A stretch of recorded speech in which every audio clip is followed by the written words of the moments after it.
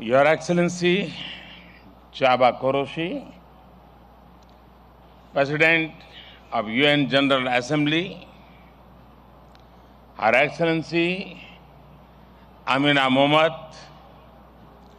Deputy Secretary General of the Union, His Excellency Eric Adams, Mayor of New York, and my dear friends from all over the world. Namaskar.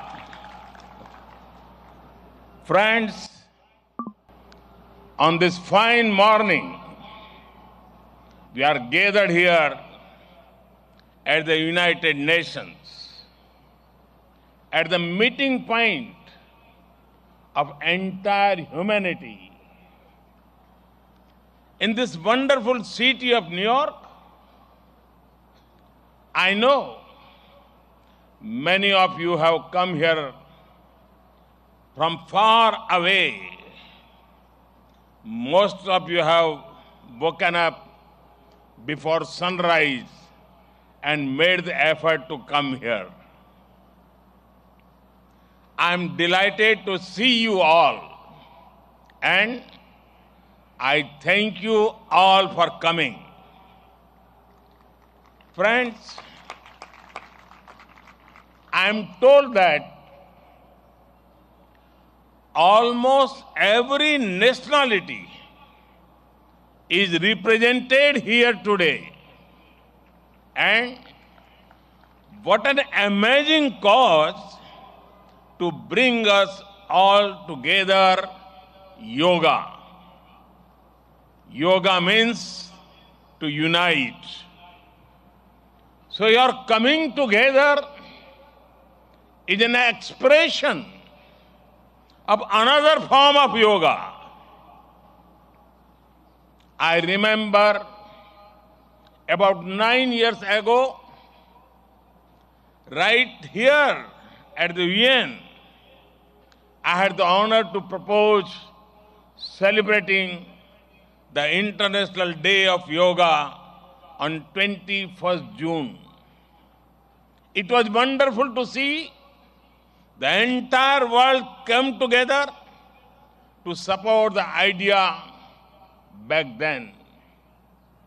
I just paid respect to the brave UN peacekeepers. In 2015, I had called for a new memorial to be built at the UN in their memory.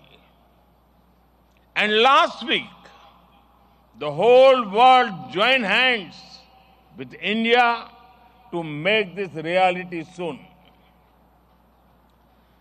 As the largest troop contributing nation, we are grateful to all nations for their expression of support to this noble cause. Last year, the entire world came together to support India's proposal to celebrate 2023 as the International Year of Millets. Millets are a superfood. They promote holistic health and are good for environment too. And today, it is wonderful to see the entire world come together again for yoga. Friends, yoga comes from India, and it is a very old tradition. But like all ancient Indian traditions, it is also living and dynamic. Yoga is free from copyright, free from patents, and free from royalty payments. Yoga is adaptable to your age, gender, and fitness level. Yoga is portable. You can do it at home or at work or in transit. Yoga is flexible. You can practice it alone or in a group, learn from a teacher or be self-taught. Yoga is unifying.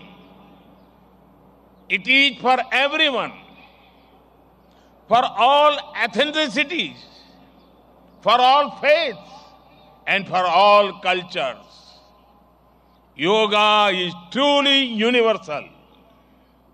Friends, when we do yoga, we feel physically fit, mentally calm, and emotionally content. But it is not just about doing exercise on a mat. Yoga is a way of life, a holistic approach to health and well-being, a way to mindfulness in thoughts and actions, a way to live in harmony with self, with others, and with nature. I am delighted that many of you are working on scientifically validating different aspects of yoga. Indeed, this is the way. Friends, I know you are all keen to get started. Well, so am I. I want to thank the United Nations for hosting us here today. I am grateful to the mayor and the city of New York for all their help and support in making this event success. And most of all, want to thank you all once again for being here today. Let us use the power of yoga not only to be healthy, happy, but also to be kind to ourselves and to each other.